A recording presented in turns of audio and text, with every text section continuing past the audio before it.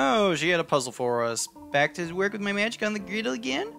I've been cranking them out extra fast, so they're even more now than ever. Fortunately, just like before, I can't even get two of them to cook up the same size. Oh, pancake puzzle. 84 pancake stacks, 3. I like that sound effect. Hint number 1. Having trouble? Just follow the hints given to you in pancake stacks 2, as if you remember them. This is for the last hint you're going to get for this kind of puzzle, so it would be a waste to spend another hint coin here. Hint number 2. Looks like you went and spent that hint coin anyway. Must be nice having hint coins to burn. Okay then, here's a little fun fact for you. These pancake puzzles are based on a puzzle called the Tower of Hanoi, which can be solved using a basic concept in computer science known as recursion. Sure, it's not much of a hint, but it is interesting stuff, isn't it? Hint number 3. Well, look at that, you spent yet another hint coin. Alright, moneybags, time for more fun facts. Edward Lucas, the man who thought up the Tower of Hanoi puzzle, introduced the puzzle saying that it was based on an Indian myth detailing the creation and destruction of the world. Though the myth is quite fascinating, many people believe Lucas fabricated it. So that was the one I was thinking of when I was like, it's the funniest puzzle in the game, or funniest hints in the game, so... Diabolical Box is just like overall sassy with a lot of these hints I've noticed, so I'm glad that I include them in all these LPs. But anyway, let's get to work. La la la, la la la.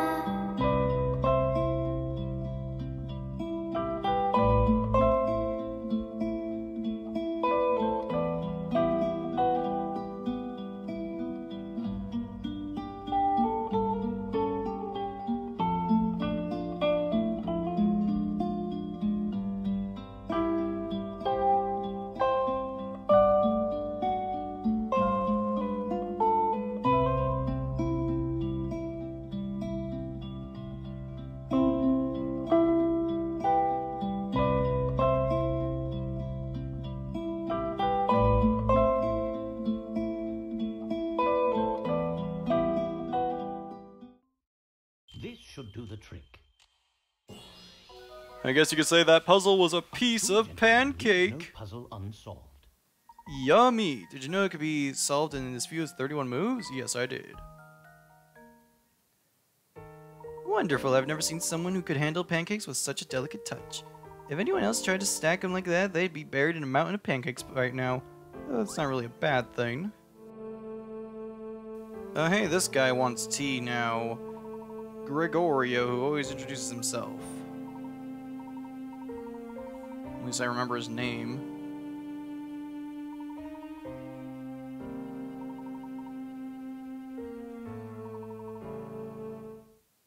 He wants number 8.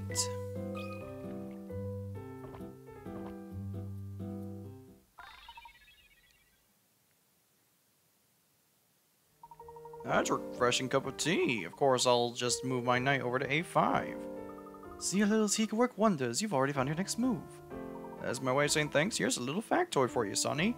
In the Hearst Museum, you can find books with the chess strategies used by aristocrats of the past. The peculiar thing is now that no new strategies have been developed in the last 50 years. It's almost like time has stopped. However the heck that's going to be useful, I have no idea. But we're going to want to head in here and take a photo, because that's totally legal to do in the museum. And get out of camera.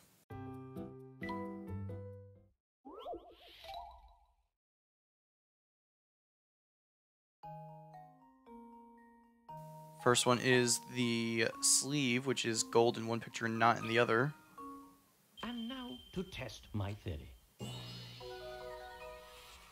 A true gentleman leaves no puzzle unsolved.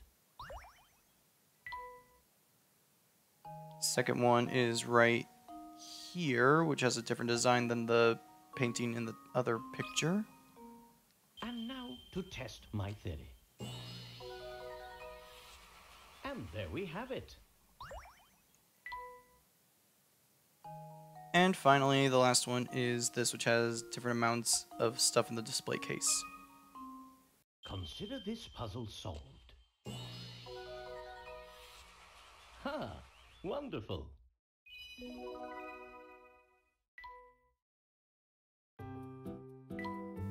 And the puzzle is hidden under the display case. How wonderful. Not the tea set. Cool, I found a hidden puzzle. I'm running out of ways to word that sentence. Box of books. The box shown below has a height, width, and depth of 30 inches. Within this box, you'd like to place as many books as possible. Each book is 20 inches wide by 20 inches long by 10 inches thick. How many books can you pack into the box? Books can only be placed in the box in the closed position, but you can position each book however you like inside the box. Hint number 1. If all you had to do to solve this puzzle was count how many books you could stack in the box before it fills up, it wouldn't be much fun. You'll need to think creatively and in 3 dimensions to solve this one. Hint number 2.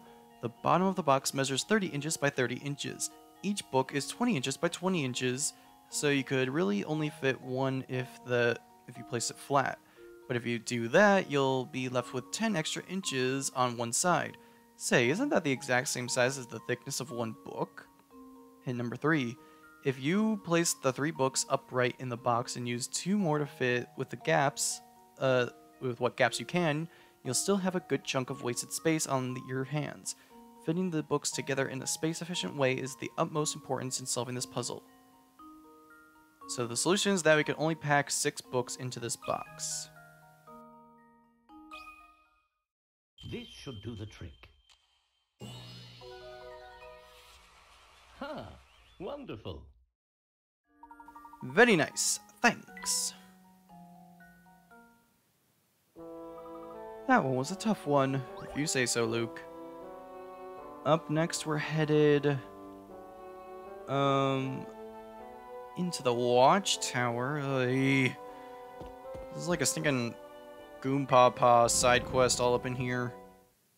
It's all because I didn't figure out how to fix the camera, or that I didn't know I had all the pieces yet. How wonderful. Oh, now you want tea, Mr. Snobby Butt Munch. His name's Duke, whatever. It's weird that I have a character named Duke when we have a character named Luke, and he looks exactly like Luke, and there is also a Duke who gets mentioned in the story. But he is a Duke title, but not a Duke name. Whatever. Just going to give him number 6, the bitter fruit. Of course he'd like something bitter, because he's a bitter snob.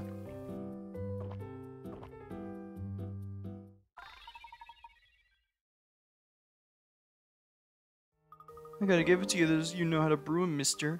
How's this? Let me drop a little tip on you. Stay away from talking about paranormal stuff in the town. Ever since that rumor started about Full Sense being cursed, everyone's been freaked out. And guess what we're gonna continue doing? What was this tower ever used for anyway? It just showed us the castle in the distance.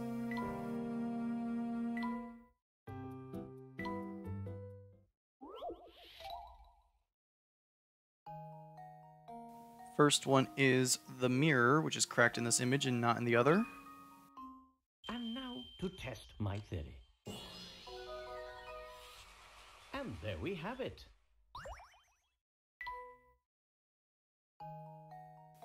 Second one is right here. There is a spilling liquid out of this bottle in one image and not in the other. And now to test my theory. Ha! Wonderful.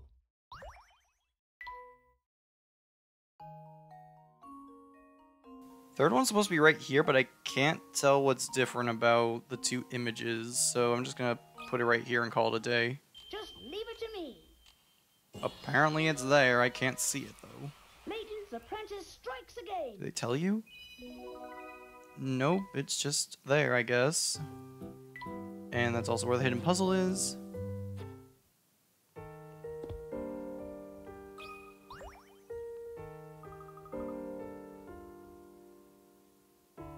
You say you struck gold with the hidden puzzle. Okay, 119, the fake coins.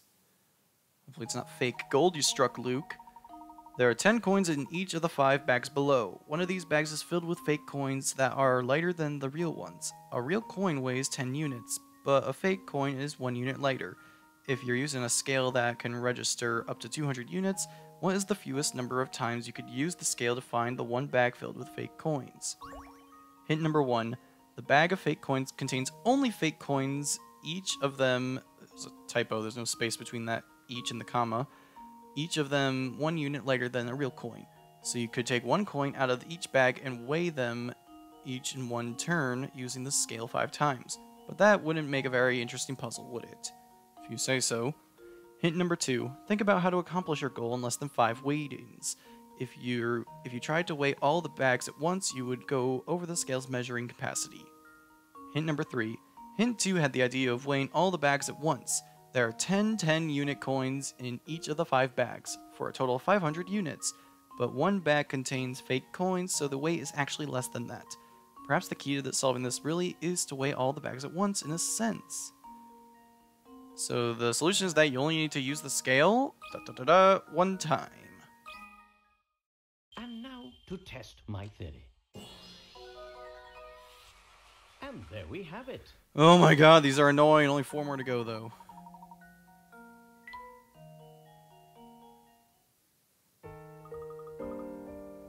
Made you break a sweat. Okay. Next one's in the mine. See you in a minute. Okay, the mine entrance. What do we got? First one.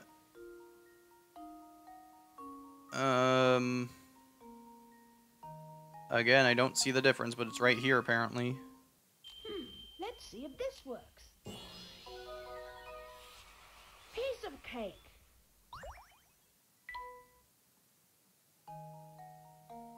The second one is right here. There's no bush here, but there is in the other image. Let's see if this works. Piece of cake.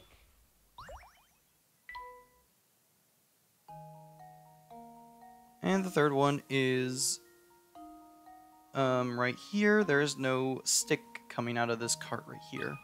But there is in the other one. Just leave it to me. Layton's apprentice strikes again. I did it! I'm so proud of myself. It's right there. I don't know why I keep on checking. It's always in the third one. Professor, I think I've stumbled upon a hidden puzzle here. You're really stretching, Luke. Number 66, the loaded box. The box shown below is fitted with a lock consisting of 2 dials. You can't turn the blue dial, but when you turn the red dial, the blue dial moves an equal amount. To see the relationship between the 2 dials, you turn the red one from its original position, as shown below. In order to open the lock, you must turn the blue dial to 3, 6, 4, and finally 1. In that order. Since you can't turn the blue dial directly, what numbers must you turn the red dial to in order to produce the desired numbers on the blue dial? Hint number 1. When the red dial reads 0, the blue dial reads 5. When the red dial reads 3, the blue dial reads 2. As stated in the puzzle, the distance the blue dial moves is equal to the distance the red dial moves. When the red dial moves from 0 to 3, the blue dial moves from 5 to 2. Read that last sentence again and think about what it says about the dial's relationship. Hint number 2. Did you catch on what the hint 1 was trying to tell you?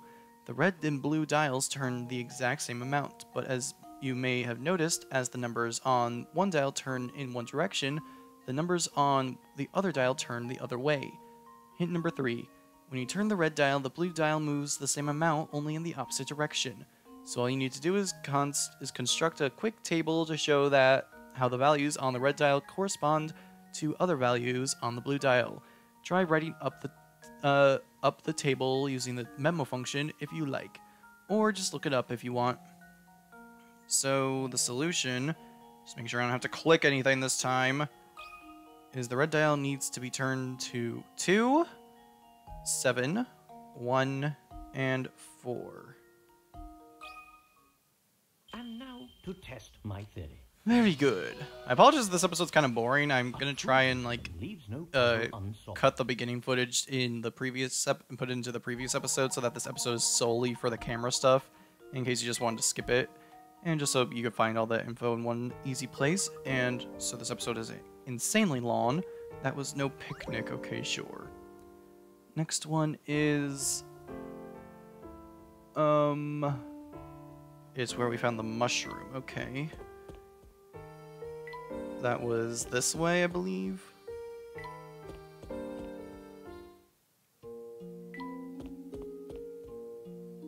I think I saw this on my way out, actually, so here you go.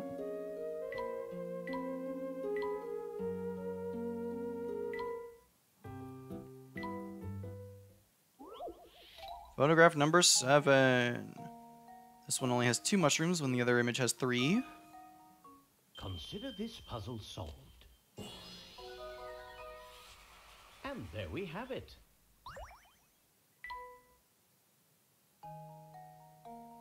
There's a stump right here when there isn't a stump in the other image. Let's see if this works. That was almost too easy.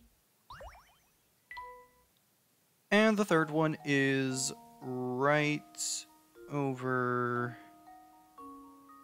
here. This bunch of leaves is bigger than the other one on the other image. This should do the trick. Ha! Wonderful. Not going to examine the photo this time because I know where it is. Watch it not pop up unless I actually like examine the photo. Oh look, I found a hidden puzzle. Why don't you let Layton find the hidden puzzles for once, Luke? A starry sky. Why don't we rewrite the stars? Say you were made to be mine. Nothing can keep us apart. 'Cause you are the one I was meant to find. It's up to you, and it's up to me. No one could say what we get to be. So why don't we rewrite the stars, changing the world to be ours tonight. All I want is to fly with you. All I want is to fall with you. So just give me all of you. This should do the trick. It feels impossible. It's not impossible. And Say there we that have it's it. possible. Switching it up a bit. Woo, that wasn't easy. Yeah, it wasn't. Have you seen those outtakes where they slam into each other? Okay, up next is actually in Granny Riddleton's shack, which is an unusual location, but I guess it's iconic. Let's head back there. There you go. And God darn it, Sulu, I hate you. Grab that. Camera. Let's go. We're so sinking close. Oh my god. Oh, what do we got? This floor is different in the 2 images. Just leave it to me. That was almost too easy. The chimney's different in the 2 images. Let's see if this works. That was almost too easy. And finally, the branches are a bit different in the 2 images. Let's see if this works. That was almost too easy.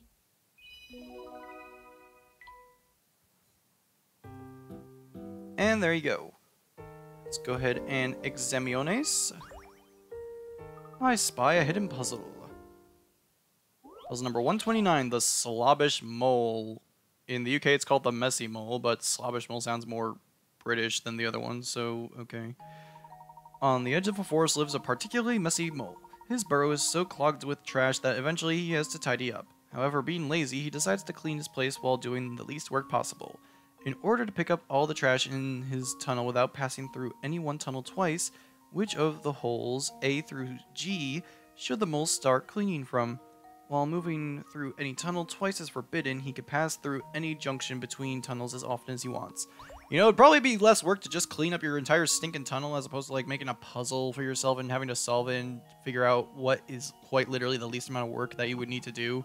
Because the work you need to put in to create this puzzle and solve it in the first place is probably a lot. Anyway, hint number 1. Use the memo function to trace out potential courses the mole could follow. Hint number 2. Do you see the little T intersection just above the hole F? That's where the mole will end up when he's picked up the very last piece of trash. Find a course that lets him conclude his cleaning at that location. Hint number 3. Search for a hole that leads to an odd number of separate routes. The solution is that he should start cleaning from hole C. And now to test my theory. A true gentleman leaves no puzzle unsolved.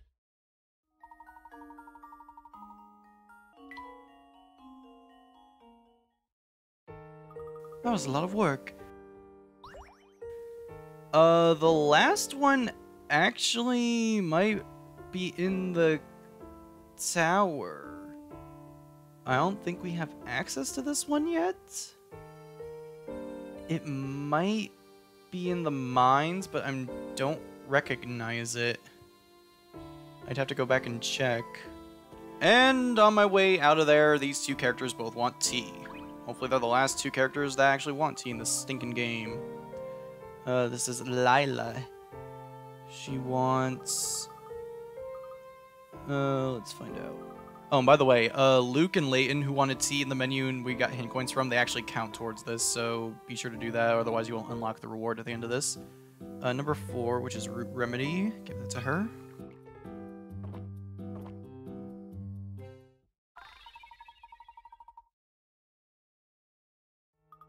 And let's see, what do you got for us? You completely recovered now?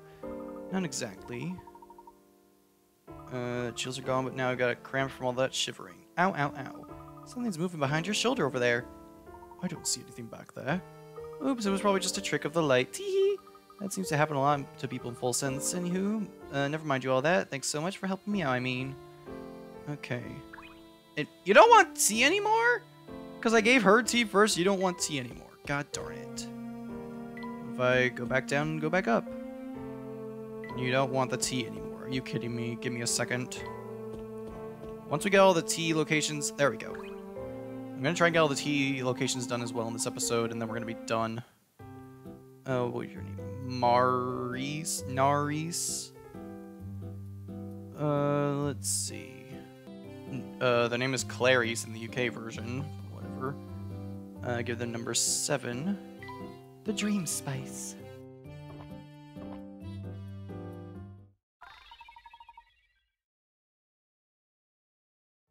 Hey there, really nice. Really is something a little mysterious about this good tea. Tastes good job. Okay, whatever, I can't read.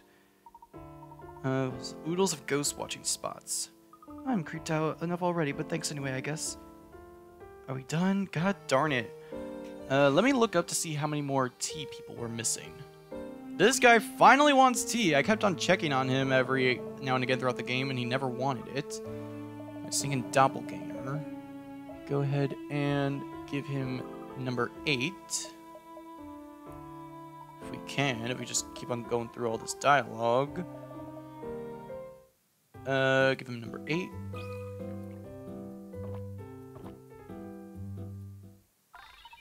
That's good tea. Jeff seems restored and cheerful. I seem awfully worked up, mister. That can't be good for you. Listen to me, boy. You can't underestimate vampires. They're cunning creatures. You thought we were vampires, but yet you accepted a drink from us. Don't sound very smart there, Jeff. Hey, just like me. Oh, over here! Sulu made a sneeze that I was about to do disappear. How wonderful. Up next is Gringo, who wants tea number 12. And hey, isn't that the Layton elixir? Yes, it is. He wants the good old Layton blend.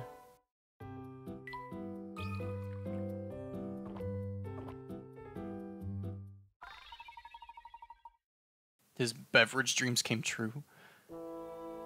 Oh, no, that's a legendary tea. The flavor almost moved me to tears. To tears. I aim to please, sir.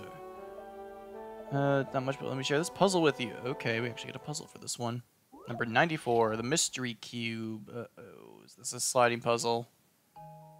It's called the puzzling cubes in UK. The diagram that this little guy's thinking about has been folded into 8 tiny cubes, which in turn have been combined to build a larger cube.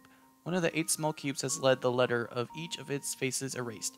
The big cube is constructed in such a way that each small cube's face that isn't visible is pressed against the fence of another cube containing the same letter.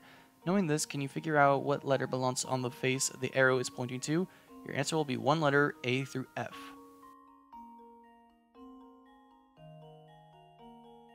Hint number 1. The answer to this puzzle won't simply pop up into your head when you make some key realization. You need to work your way to it. 3 different cubes are touching 3 different faces of the cube in question. Find the letters that must be on those faces of the unmarked cube. Hint number 2. If the unmarked cube has its faces restored to it, all 4 letters on the right side of the big cube would be C's. Note how all 4 C's don't point the same way. Hint number 3. Did you figure out which 3 faces the unmarked cube were hidden? They are A, D, and E. So the solution is that the letter B belongs on the face. And now to test my theory. And there we have it.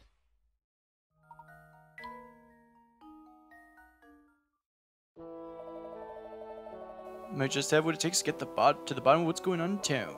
I don't think I've got much off for you in the way of help, but I'll be rooting for you. Okay, another puzzle taken care of. We're getting really close to the end right here. We got 125 puzzles solved. Supposedly there's over 200 in this game, though, isn't there? No, just 150. There's 153. We are getting real close to the end here. Up next is Hopper. I thought I gave him tea already, but apparently not. He also wants the Layton elixir. Everyone wants a piece of the old Layton Meister.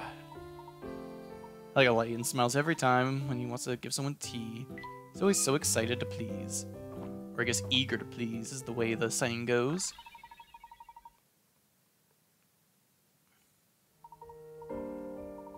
I'm sure you had it in you, but you really came through for me here. Thanks, buddy. Glad to be of assistance, my good man.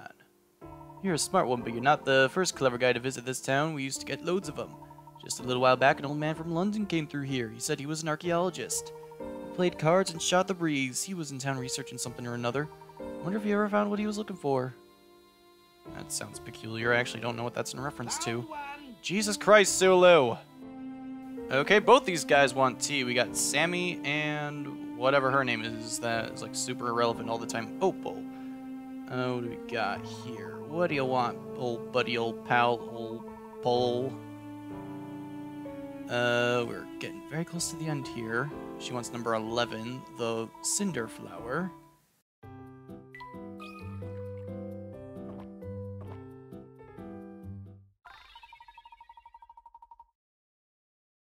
And then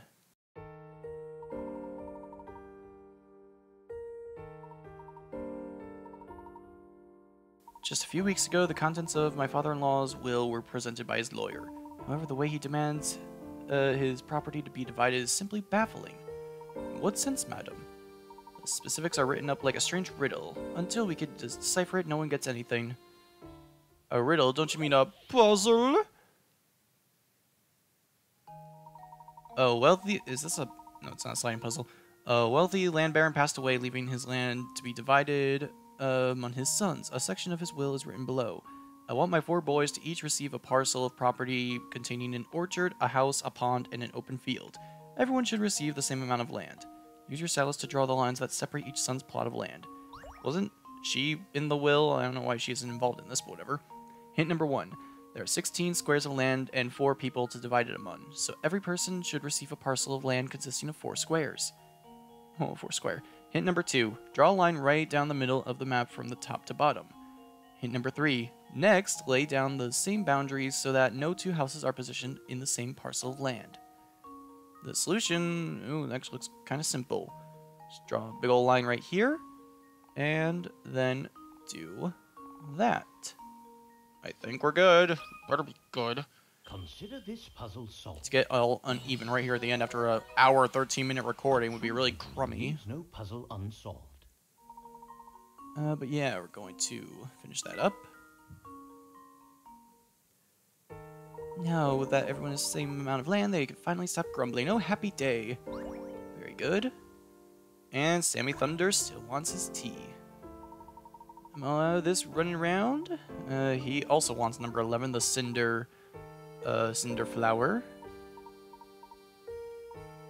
Let's go ahead and give it to him.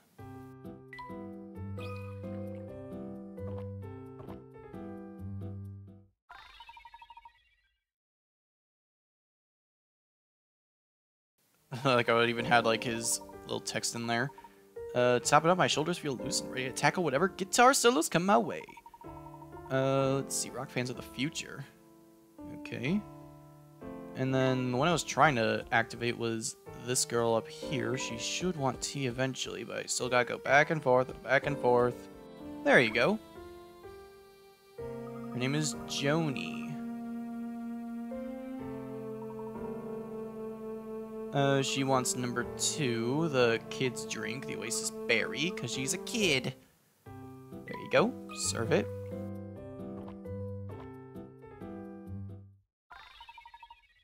Who knew tea could be so yummy? Joni grins wide, whatever. You know, that actually wasn't half bad. Actually, it was a pretty tasty, thanks a million. It's the first sweet thing I've had since Mom made me give up candy. She says it rots your teeth. And with that, we are now a Tea Master! Layton's challenges, the Tea Master's house has been added to your map. Oh boy. We are finally done. The only thing left is a single camera minigame. Oh, look at Layton coming out of a little teacup right there. The only thing left to do is the single camera minigame that is in the castle. After that, we are done with the minigames. Next time on Professor Layton and the Diabolical Box, we will begin the final chapter of our journey. This is Midnight and Beyond, and I will see you all later. Good night. Solo!